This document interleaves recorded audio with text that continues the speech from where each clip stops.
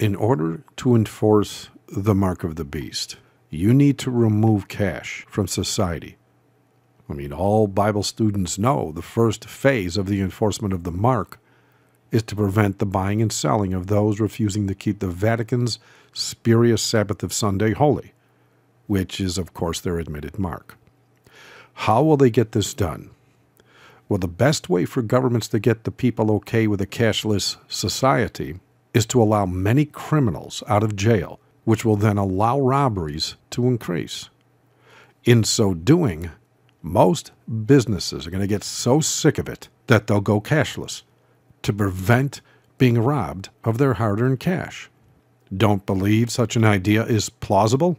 Check this out.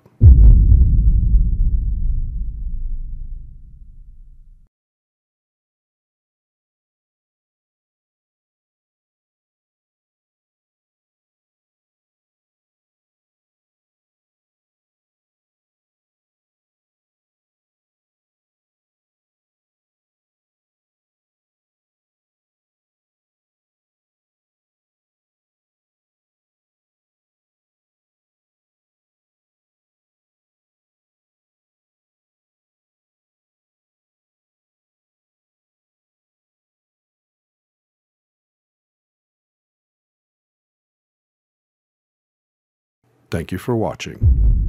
God bless.